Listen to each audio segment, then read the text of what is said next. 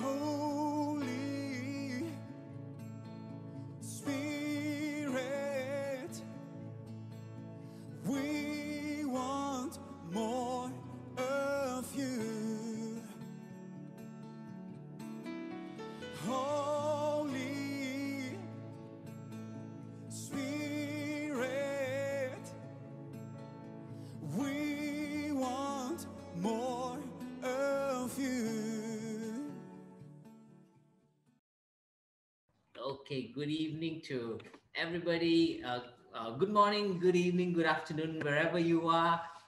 It's so nice to be back in the same room again to just fellowship together under the banner of our Lord Jesus Christ. And we are thankful for this time.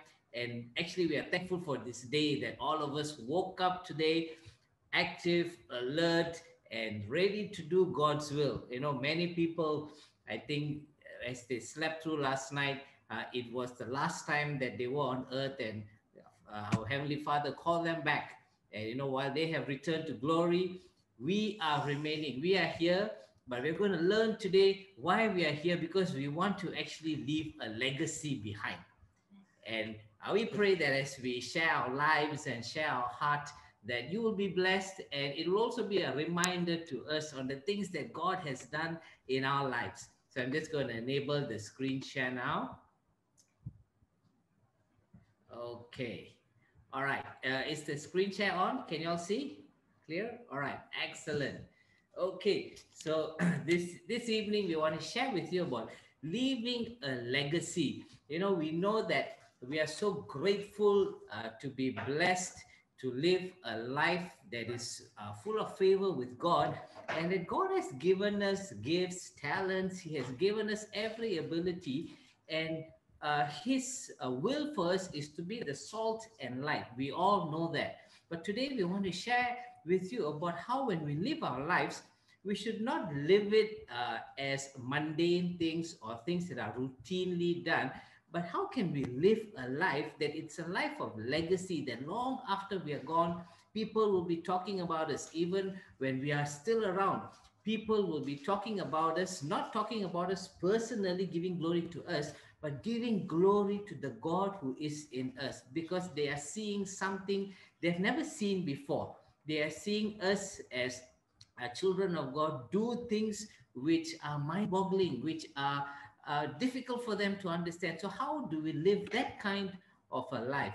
So, as we start, I think the first thing that we have to consider in our minds as we pursue living a life of legacy is, are we going to be mediocre, or are we going to be excellent in our life? That is one of the battles that I think we go through every day in everything that we do, from the minute, the smallest thing to the biggest thing. There's always a challenge whether we want to be excellent or whether we just want to be mediocre. Mediocre means we're just enough, we just want to reach the halfway mark. Now, what are some of the differences when it comes to mediocrity versus excellence? A mediocre person goes halfway up the mountain, and when the going gets tough, he throws in the towel, and he takes a reverse gear and he goes back down. But you find someone who's excellent, he goes over the mountain. You know, he sees the mountain as a peak, that's something over the horizon.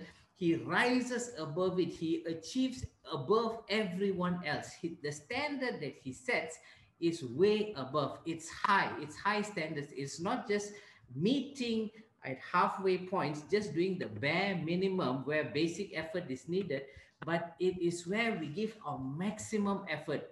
We give 100%, not even 100%, but we give 110%, 120%. We pursue excellence in everything that we do.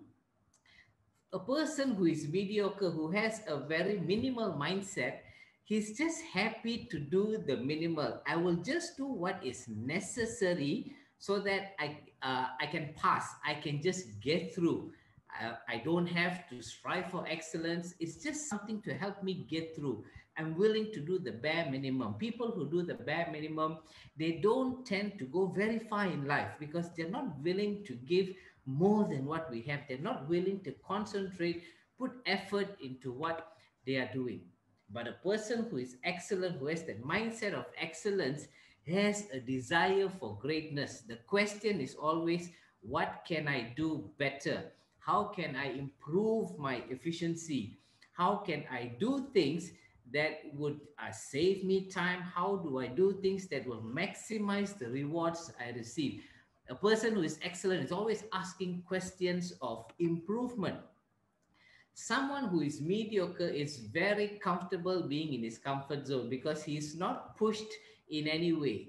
I'm just happy being where I am. Mediocrity is fine. But then you find someone who is excellent, who's pursuing excellence, always rises up to a challenge. Challenges are what makes a person excellent because you're always setting the benchmark, you're pushing it higher and higher. You want to achieve more in lesser time. You've got a mindset of constantly improving things. And this kind of persons likes a challenge. A challenge is seen as something that can build me. I'll do it. Just do it, like as Nike says. But a person who is mediocre, as soon as a challenge is thrown, the person would just fall back and say, "No, this is too much effort." So we have this battle that often goes into our minds, even in the smallest things that we do. A mediocre person is often stagnant in life, but when you compare it to someone who is excellent, that person is always looking to soar like an eagle. And a person who has the mindset of excellence, what helps us is Colossians 3:23. When we read God's word, it says in Colossians 3:23, let me get it for you. Yeah. And whatever you do, do it heartily as to the Lord and not to men, knowing that from the Lord you will receive the reward of the inheritance, for you serve the Lord Christ. In everything that we do, if we have this mentality that Paul writes about, that we are serving God, that should be the impetus to help us do our best, not just in the spiritual things, but in the practical things, in the daily things. Because whenever we do it, we are doing it as if we are doing it to God.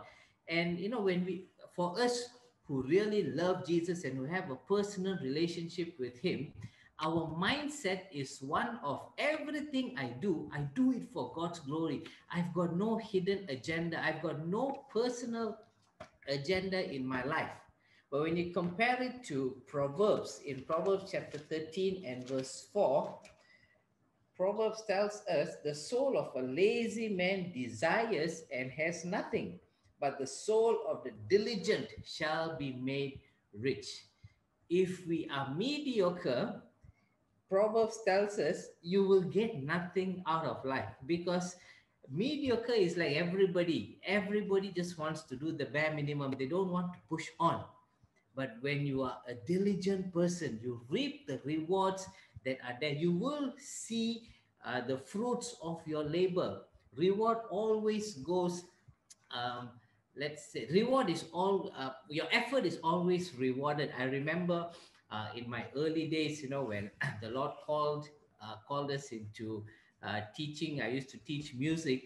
I used to love music, and because I love music, I gave I gave it the best of my ability. Everything I did, I made sure that I was like the cream of the crop among all the teachers in the association that we were teaching. I would always give my best to make sure that my students are always the ones that are talked about. My students are the ones who are excellent. And, I didn't do it for any reward. I did it because I wanted my best. I wanted to give my best. And I know in giving my best, I would give glory to God, because people knew that we were Christians. So when they look at a Christian, they must see excellence. They mustn't see mediocrity. And I remember at one of the in my early years of teaching, as I was just into the association, it was the Trinity Music School. The head college is of course in UK. So I used to teach under Trinity, and they always have yearly awards that are given out to students for the high achievers. And I went for one of it, and just a few days prior to it, the director here called me and said, uh, we notice that your students are the cream of the crop. They're always doing very well. Would you mind getting one of your students to come and do a performance during the graduation? And I was like blown away at the time, because there were many others who were graduating with honors and with good grades. And it was given to me and said, would you like to put one of your students? So of course I jumped at the opportunity. I said yes before thinking who could go in. And after thinking about it, I thought to myself, everybody expects adults to go and perform, but I decided I want to show them something different. So I got one of my younger students. He was just 7 years old at the time, and he was just learning the keyboard for about just about a year. And he was the youngest there, and I got him to do a performance. And you should have seen the whole hall. He was playing the keyboards, and this small, a little young boy. He's probably really small. You can imagine how someone who's 7 years old looks like, walking up the stage with a bow tie on him. And he went and did a performance, and he actually got a standing ovation. And after that, everybody came and they were congratulating him. And of course, he was saying, oh, who is your teacher? Who is your teacher? And I was just in the background. I was just telling him, you go and get all the glory. You went up there and performed. For me, it was giving excellence, being excellent. Why? Because we want to leave a mark. We want people to know that we are not going to settle for anything less. And when you talk about leaving a legacy, I want to quickly touch about what is the armor that we wear, what is the mindset that we have. Now, the mindset of someone who is just mediocre, someone who doesn't want to leave a legacy, is this. He says to himself, I will just go with the flow and blend in with what everyone else is doing. If someone else tells me it is a good method, then I would just accept that as gospel truth. This is, if somebody tells me, I will just go with it. I would not take the time to research it, to check it, to make sure that that is indeed a good method. But when you compare it to someone who has a mindset of excellence, someone who has God in his life, this should be our answer. I prefer to go with what God says will give me the best results. Rather than listening to others, I would take my time to discern the situation and ask God to direct me. When we put God first, God causes us to always look beyond what is apparent to the human eye. We all know that. I'm sure all of us have experienced that at different points in our life, at different stages in our life. And Paul tells us very beautifully in Romans chapter 12, verse 2, he talks about the renewing of the mind, being transformed. If you think differently, the what you think is what you will become.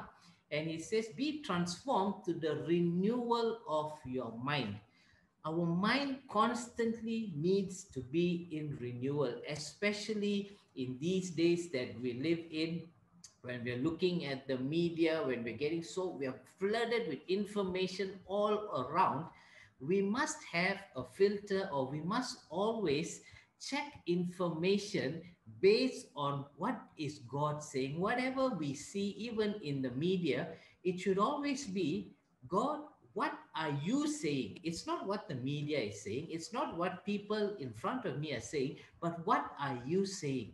Because man sees things as how they see it.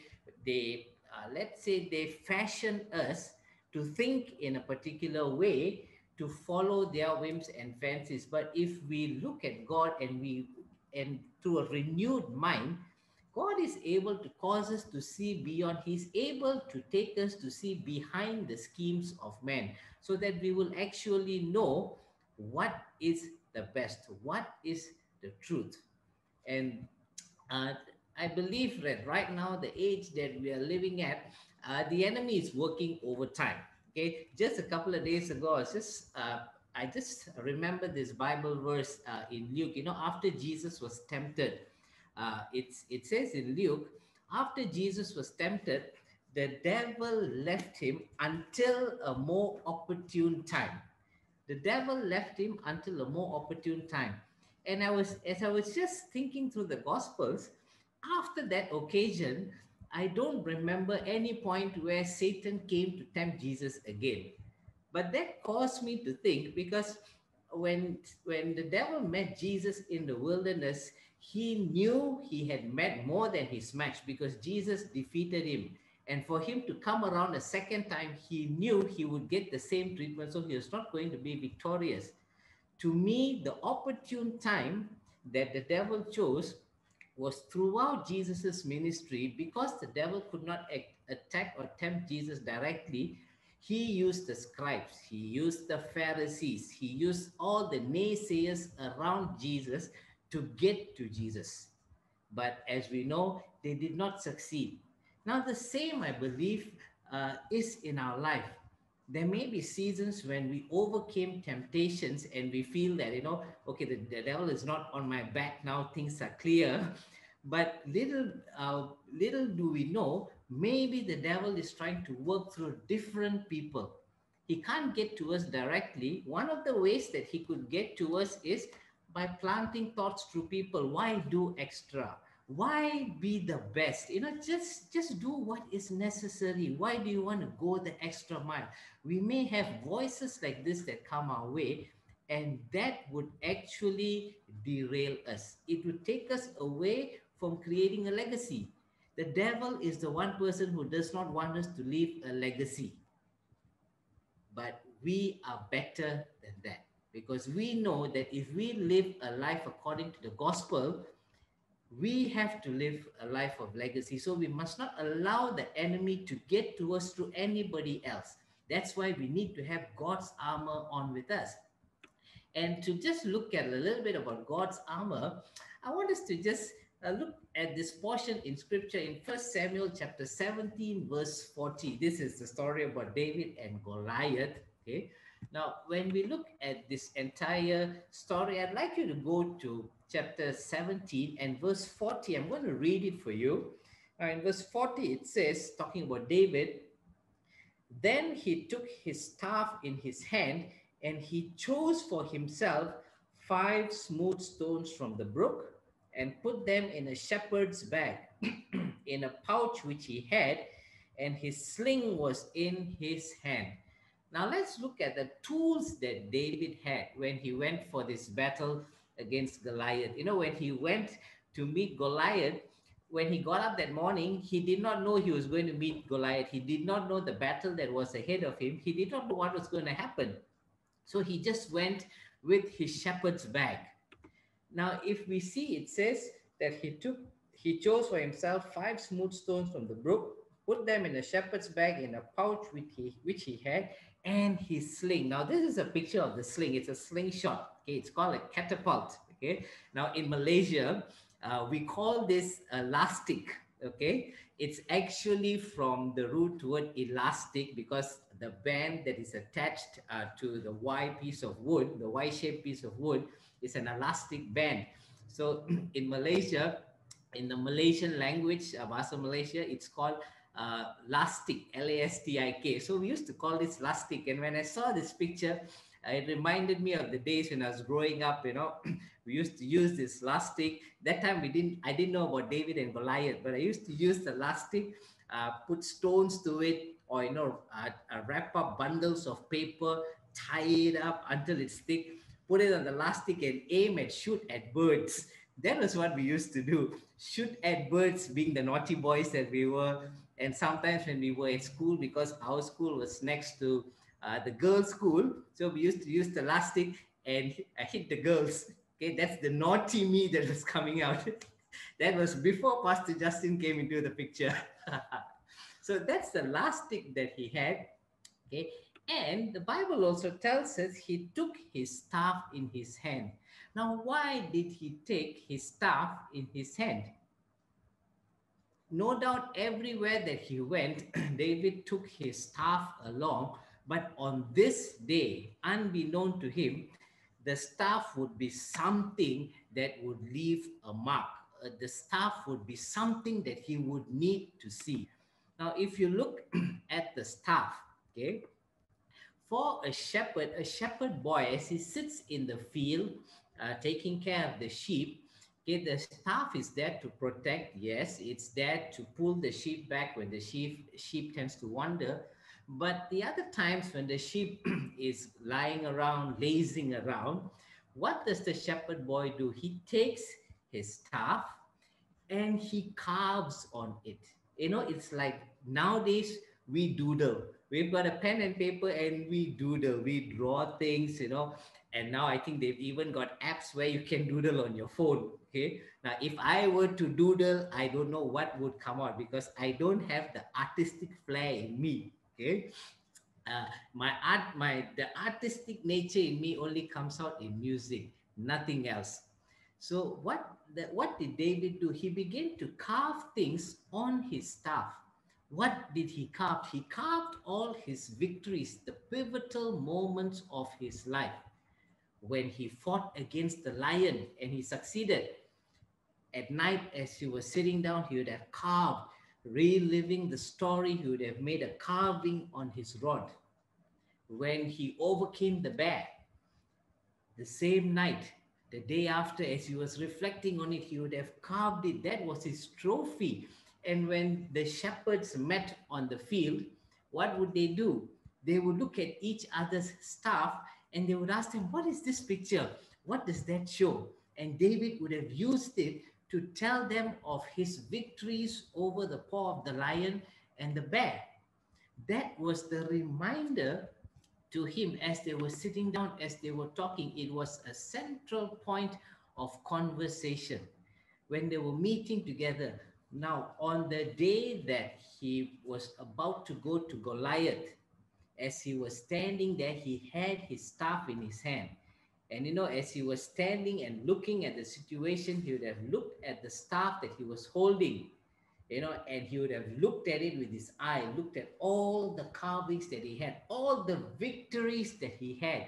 And as he was looking at it, the fear that was probably there, or the questions that were maybe silent in his mind, one by one began to dissolve, because in his staff he saw the victories that God gave to him. And that's where the boldness arose from David. And he could say, "Who is this uncircumcised Philistine who is talking against this God of mine? This God who delivered me from all of my victories. Who are you to downplay my God?" Something rose up from him. So the shepherd's staff was something that was so important for David. When we leave our legacy, what is our shepherd's staff in our hand?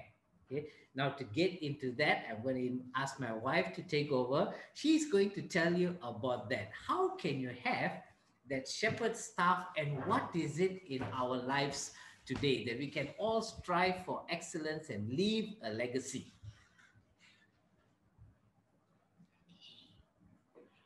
Okay, so when we look at it, we see that David, as the shepherd, that was his sort of like his free time. That is what he used to do. He used to actually take his staff, take a sharp object, and he would just start carving on it. And every time he carved out every victory, every miracle, every breakthrough that happened. That is the reason he had the staff in his hand. Now, I'm not sure if you know it, whether you've heard of this. It's called a totem pole. Now, what is a totem pole? It is actually something that exists in New Zealand, all right? Now, when you look at it, of course, it looks a bit like it's like got witchcraft or some kind of voodoo kind of effects on it. But if you look at the origin of the totem pole, it actually originates very much similar to what David did when he was carving it. Now, in certain tribal areas, tribal groups in New Zealand, every house that you go to, if you see this picture on the left, you see a house in the background, and all along the outside of the landing or all that, you see all these totem poles. And a close-up of the totem pole will show you separate carvings, individual carvings that are done. And if you read the history of totem poles, every family has their own totem pole. For generations to generations, every miracle, every great thing that God did, every breakthrough, they would state and they would start carving it on the totem pole. So when people come to the house, the first thing that they would look at is they would look at the totem pole. And when they look at a particular design on it and they're curious, they will ask, so what is this design? How come I see this picture that is here that is carved? What's the story behind it? And the head of the family now has an opportunity to testify and to share on what was that event that happened, what was the miracle that happened at that time that caused us to carve that on the totem pole. Nowadays, when we look at it, it looks a bit like it's into witchcraft, but actually the origin of it, the totem pole, it derives from the native word ododum, which means his kingship group. Every family had one. It was not an object of worship. It was not something that was used in rituals or any witchcraft or anything. It was just a way in which they could document and remember every victory, every breakthrough that God did in their family. And these totem poles would be there from generation to generation, from great grandfather to father to son.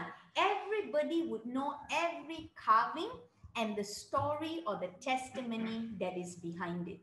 So when you look at things like that, if you look at David and he started to carve things, and the totem pole for the New Zealand people, they do that. In our lives, of course, we're not going to walk around with a staff. I'm sure none of us want to go and get a whole big huge totem pole and plant it right in front of our yard and put it there, and then people will think like, oh, I don't know what kind of false teaching, wrong doctrines, false prophets these people are. You don't need to get that particular object, but in your life, are you remembering every miracle God has done? Are you documenting all this to pass it on to your next generation, to your children, to your grandchildren, that you can leave a legacy that they can just take it, they can run with it, and they can just move forward? Let's look back. What we want to challenge you all today is look back at your lives and see, after all these years that you've led your lives, 40, 50, 60, 70 years, however long you have been here, have you done anything to leave a legacy that people will remember you for this great thing that you have done for God's glory? Not just that people will remember your name, your identity. You don't want just the popularity or the fame, but what are you doing to leave a legacy that people can say, wow, this is truly the God that he worships. This is what that the person has done, that I just want to know who this God is. What is your totem pole? What are the things that you are living that 10, 15 years down the line, people will still remember you and people will know you did this because of the God that you serve? I'd like to share with you, okay, sorry, this one is on the totem pole. The ones that were in New Zealand, it was a clan lineage. That means every clan or every family through the generations, it was planted there. It was a reminder to them.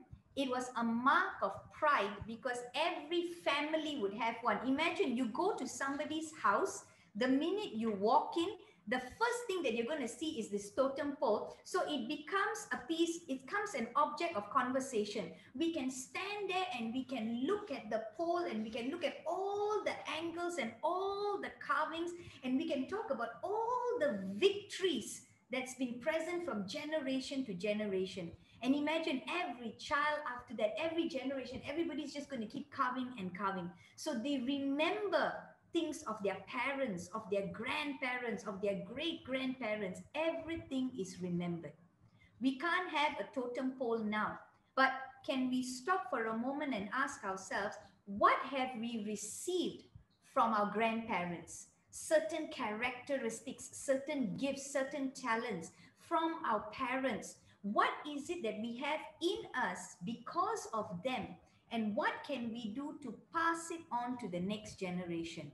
It may be your children, it may be youths in your church, it may be the people God has put within your ministry, but what are you pouring in them that leaves a legacy? I'd like to share with you two things. One, what was my husband's totem pole? What was the legacy that he received and he passed on? And then I will tell you mine. For my husband, his grandfather was a good violinist. His grandfather loved to play the violin. And every time he had free time, he would just pick up that violin and he would just play it. So his grandfather had a lot of music in him.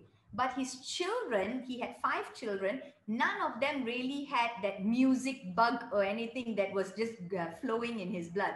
But somehow, when my husband was born, on his 6th birthday, all right, what happened was his grandfather bought him the snare drum.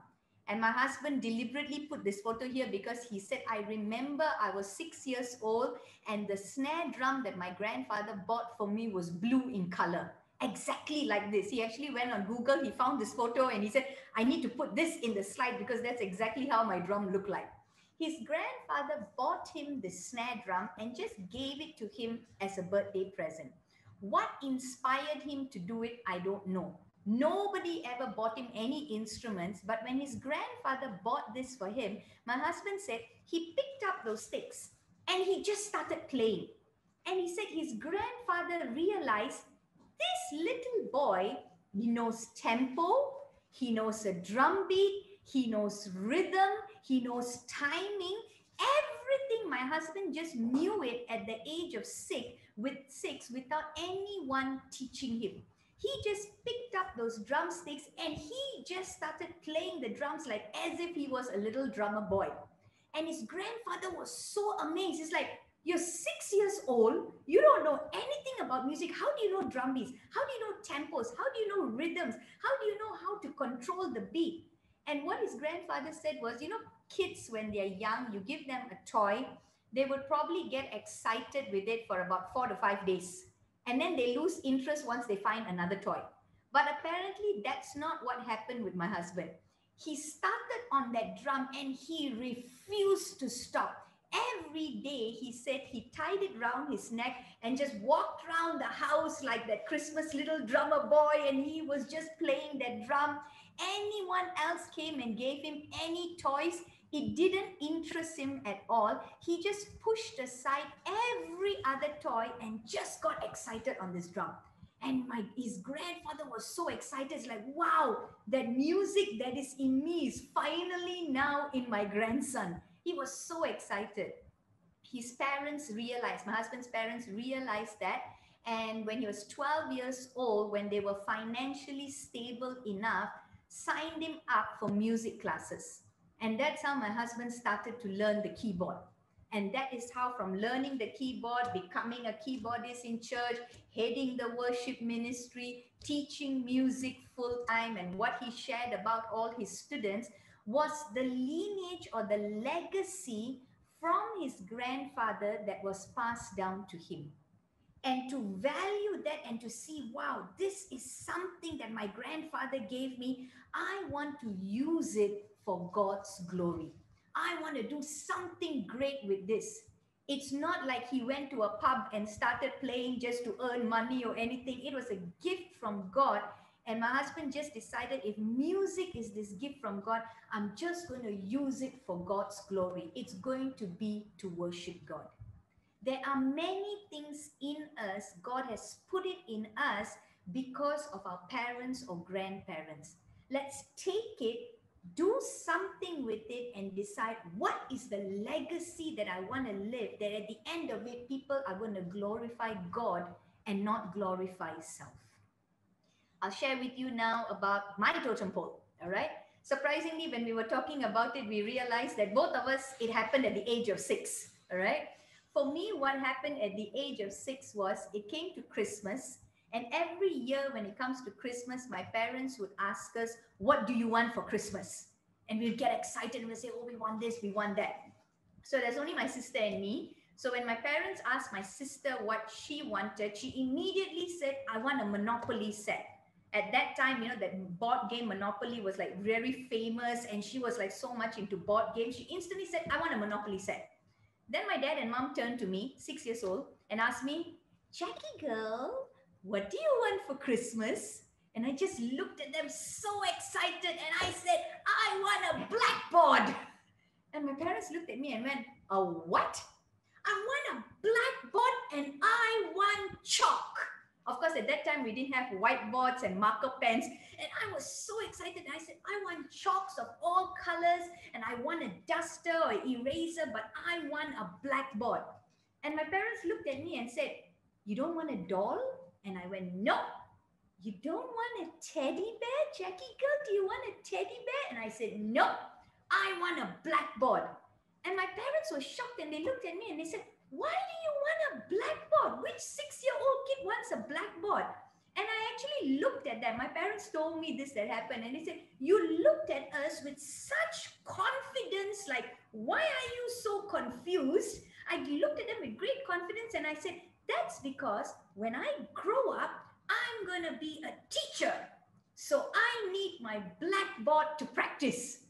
And my parents were like so shocked and said like, what makes you think you're going to be a teacher? I know I'm going to be a teacher when I grow up. So I need to start practicing from now. I need my blackboard. And would you believe it? That Christmas, my parents were searching high and low in every shop, every store they could find. They found the blackboard. They found a box. I remember I had a box with multicolored chalks. Wow, I had red, blue, green, yellow, white, everything. I had all those colors. I had a duster. Everything was wrapped up and kept under the tree. Christmas morning when I woke up and I saw my board, oh, I was like the happiest person on planet Earth. I was so excited. I didn't care about anything else that was happening that Christmas. I just ran to the storeroom, took out a hammer and nail, gave it to my dad and said, knock that nail and hang up that board. My school starts today. And that was 25th December. And my parents looked at me and goes, where are your students? So guess what? These were all my students. Every teddy bear, every doll that I had, I carried all the chairs from the house, lined it all up outside in the porch. I did it all on my own. I carried every chair, put it out, carried every teddy bear and doll, laid it on those chairs, set them all up in front of the board, and I started teaching. Every day I would go to kindergarten. My teacher would teach us our ABC, and I'd come back and I'd teach all my teddy bears A, B, C. Everything that I was taught in school, if I learned 1 + 1 is 2, I would run back home, set up all the chairs, bring out all my teddy bears, and I would just start teaching. I just loved it so much. Why? Because my dad had it in him. It was in his blood to educate, to teach, to pour into people, to inspire into people. And that automatically came into my blood. After teaching for about a few months, my mom reminded me on this many years ago. She said, do you know one day you woke up and you came and asked me for a red pen? And I looked at you and go, what? Yeah, I need a red pen. I was only about 7 or 8. And my mom again asked me, why do you need a red pen? Because teachers need to mark books. And for a teacher to mark a book, they need red pen. So get me a red pen. So my mom actually went and bought me a red pen. Of course, I didn't have any books to mark. So she took all the old school books, recycled papers. She stapled it into books. There was all sorts of things written on it that I couldn't even read. But I would actually sit at the table with a red pen and I would mark. I could hardly read even 1% of what I was marking, but I would happily go with the red pen and I would mark it and I put 100%, you get a star, you get an A, you get a well done. I just got excited doing that. And for those of you who don't know, the minute I graduated from college, my first day of working was as a teacher. I started lecturing in college and I was teaching business. I taught for 19 years until 2014 when we stepped into full-time ministry. Even that, God told us, I know your dream. I know you love teaching so much. So you can give up lecturing, you can give up teaching business and marketing, but you're still going to continue to teach. But now you're going to be teaching the word of God. That is why I get so excited. Even when we go for mission trips, it can be deep in a village. 1 month before, my husband will be messaging the pastor in that country and say, we're going to be teaching. My wife is the kind of person that needs a board.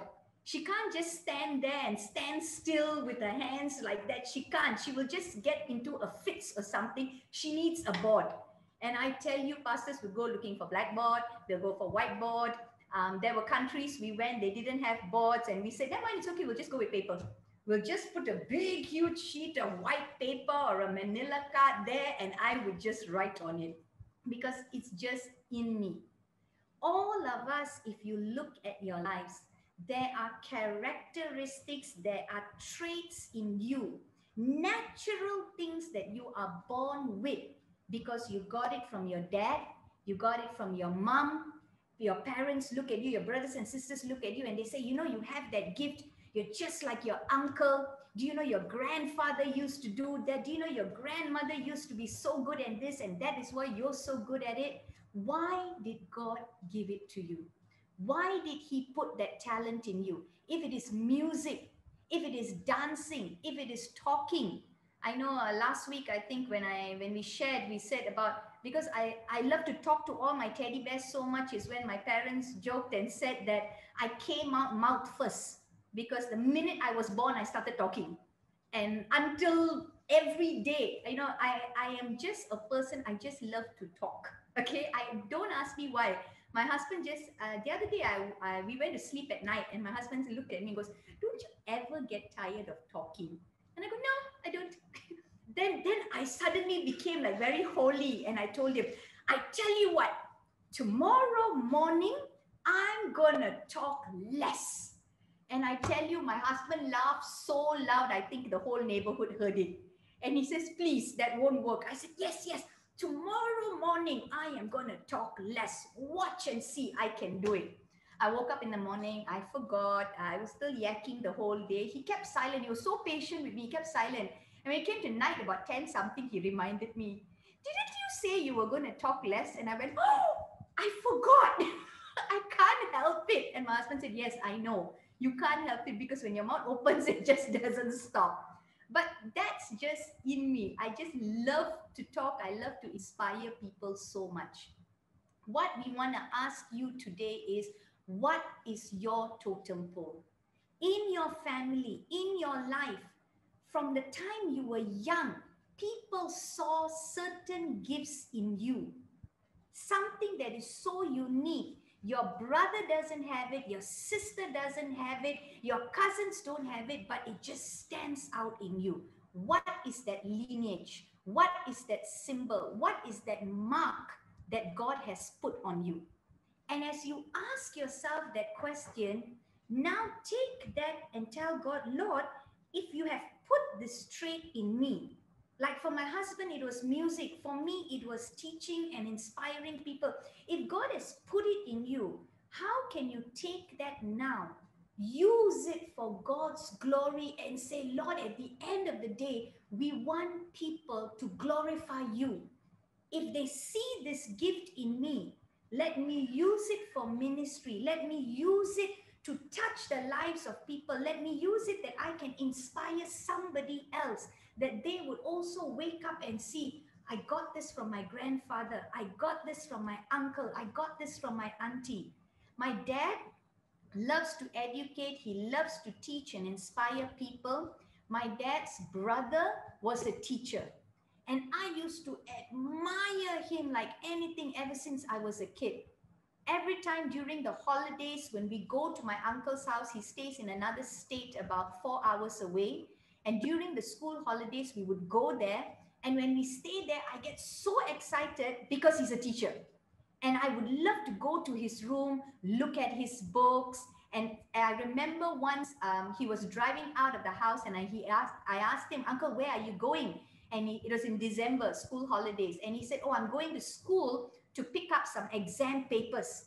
The minute I heard school, I got so excited and I said, please, please, please let me get into the car with you. And my uncle said, no, I'm going to school. and I'm going to the staff room to pick up papers. No, you can't come. And I just begged him, and I jumped into the car and I begged him, please take me and go. When he reached the school, he parked the car and he said, stay in the car. Don't come out. And he walked towards the staff room.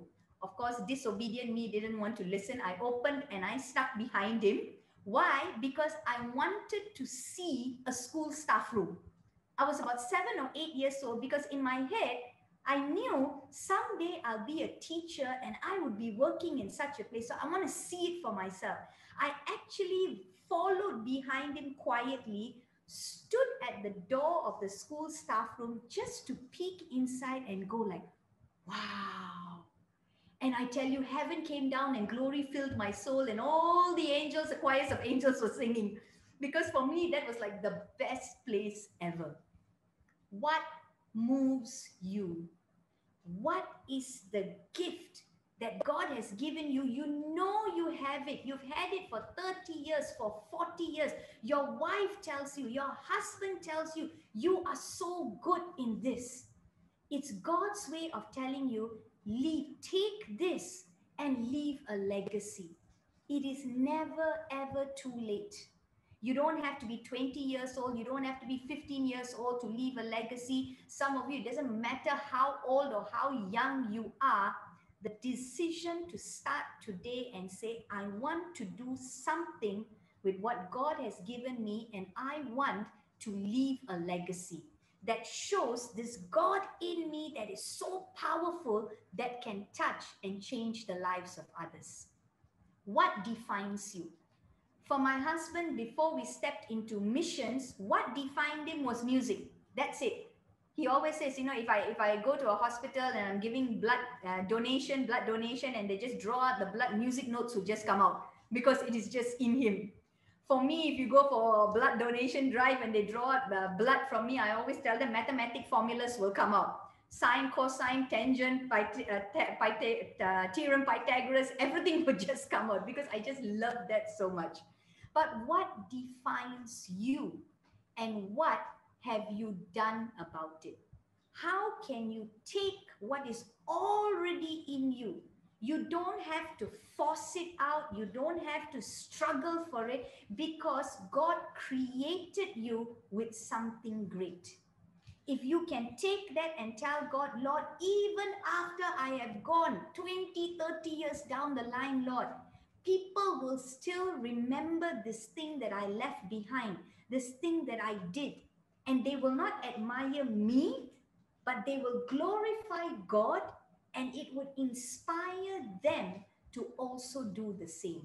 You leave a legacy not for people to admire you, not for people to elevate you and put you on a pedestal. You leave a legacy that they know the God that is in you, and you leave a legacy because it will inspire someone else, another 13 or 14-year-old boy, to look at you and say, wow, if he served God and he could do that, God, what can you do with me? How can you use me, Lord, that I can inspire people? That is what we want to encourage you with today. Leave a legacy. Do something great. That means don't just take every day for granted and just live every day like it's just 24 hours, and just let every day go by. Because none of us know how long we're going to live. None of us know that we're going to live till we're 80 or 85. We never know when God is going to call us back. But what we need to do is to tell God, Lord, every moment I want to give my best for you, and I want to leave something behind.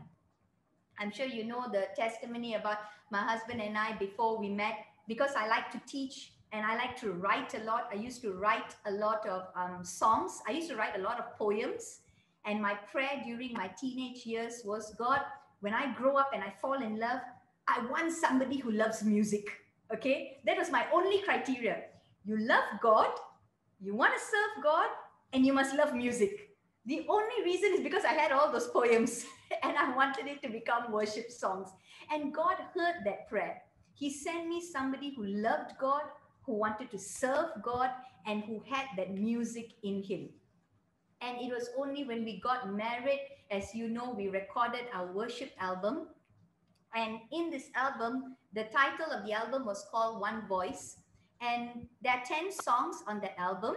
And we're just going to worship God through one of that songs now. The song that we're going to worship God through now, the title of the song is actually Lord, Not My Will.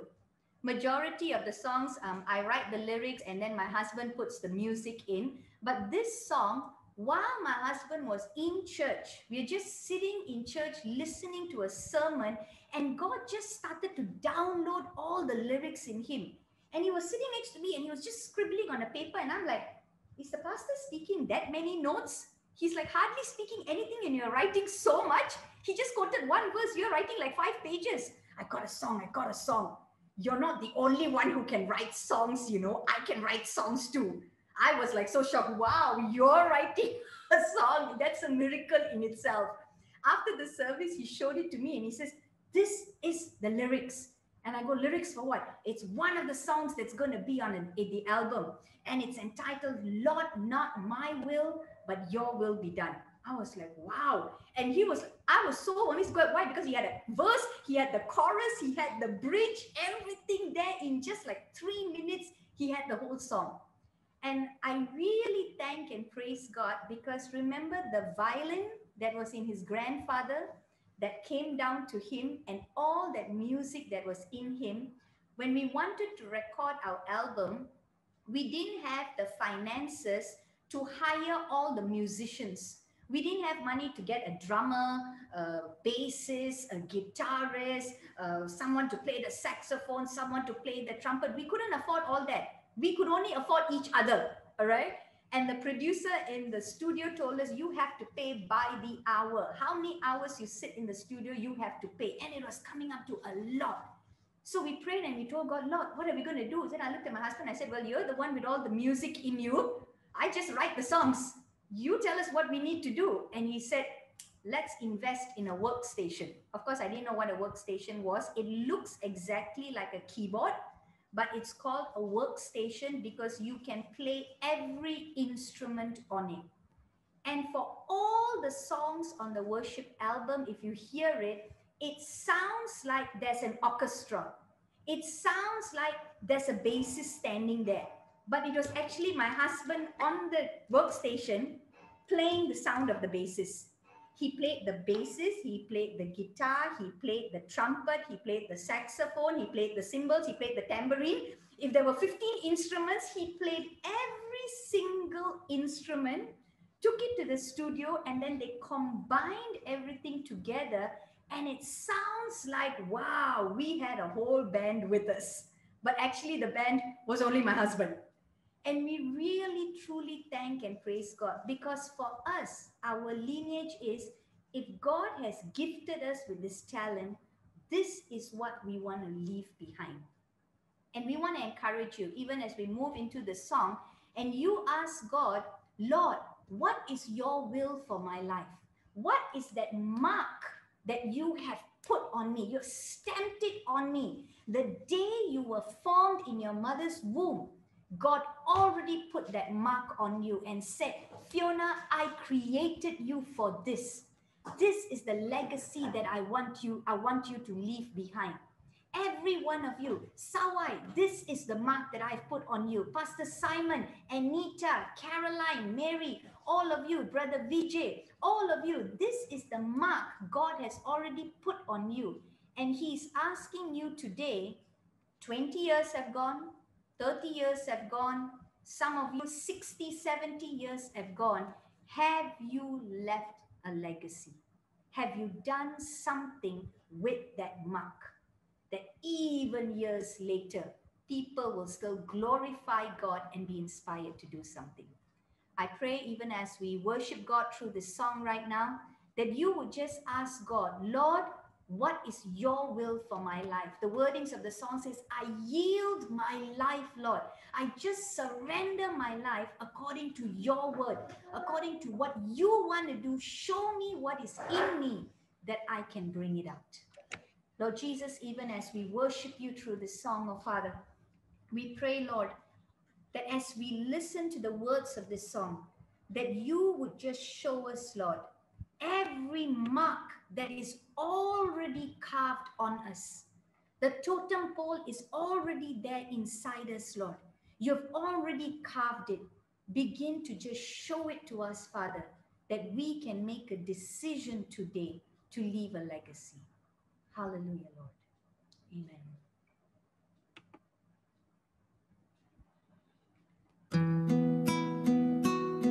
The will of God will never take you to where the grace of God will not protect you. Psalm 143 says, "Teach me, Lord, to do your will. Show me the way that I should go." I yield my life according to your word.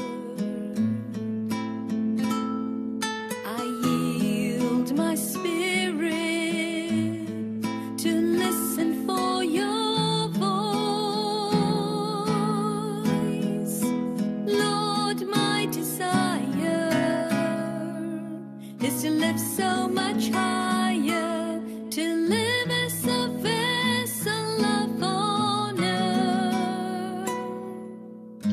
to your power and majesty, to your kingdom's authority, to the sound of your spirit's call, to the anointing that breaks down all walls. Lord, not my will, but your will be done. Lord, not my way, but your way to guide.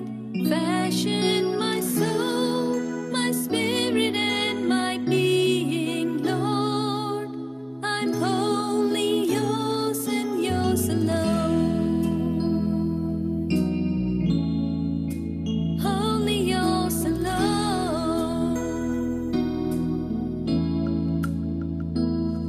I yield my life according to your word.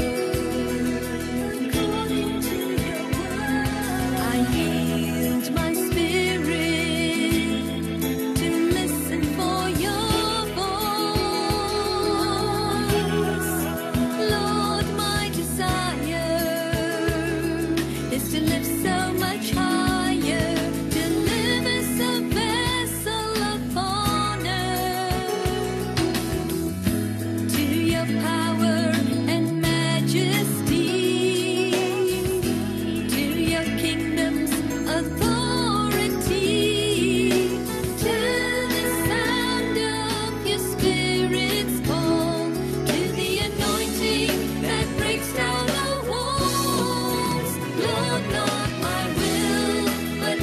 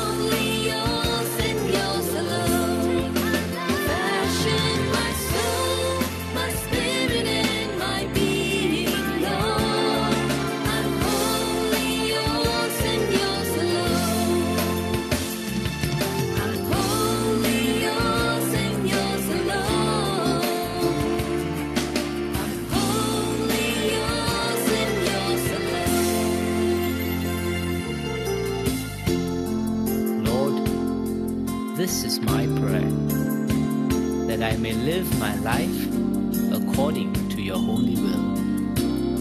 Fashion my heart, Lord, that like David, I may have a heart after yours. I surrender to your voice, that your plans and purposes will be accomplished in me. Speak to me, Lord, that I may know your ways. Reveal yourself to me, that I may know you more. Cause me to prevail over life's circumstances and not be drawn into it, that I may rise up to be what you want me to be.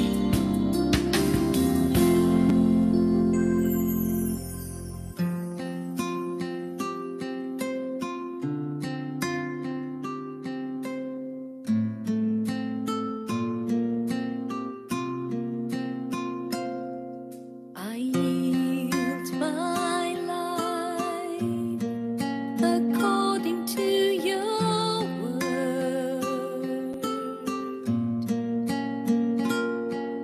I yield my spirit to listen for your voice.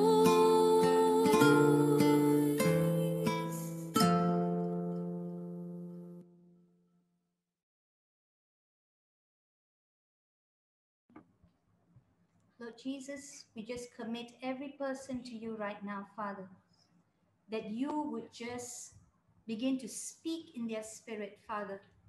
Show us everything that you have already imprinted in them, Lord Jesus, from the day they were born. And Lord, I pray today they would take it, they would run with it, oh God, to give you all glory. And they would leave a legacy, Lord Jesus, that people will not just look at us, but they will look at the God that we serve.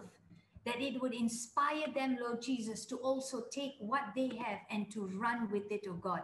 Lord, I just commit, Father, every person right now, Lord Jesus, everyone here, Lord, that you would just speak into their spirits, oh God. Begin to move them, begin to inspire them, Lord Jesus, to leave a legacy for your glory. That people will know them and people will remember them, Father, because of the God that we serve. We thank you and we praise you in Jesus' mighty name. Amen. Amen. Amen.